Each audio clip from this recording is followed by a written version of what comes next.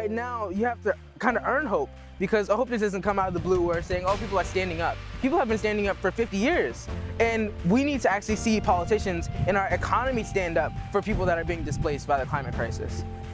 Hi, my name is Jerome II. I'm the founder and executive director of 1 Million of Us, and I'm the White House climate striker.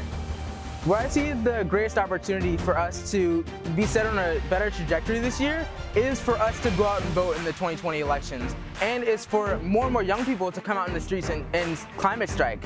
And it's for politicians to start taking action. Frontline communities aren't being covered. It's not just about young people skipping school. It's about people dying right now in Miami, in Lower Ninth Ward in Louisiana, and in Petaluma, California, that's facing fires and droughts and so many different things that are impacting people right now.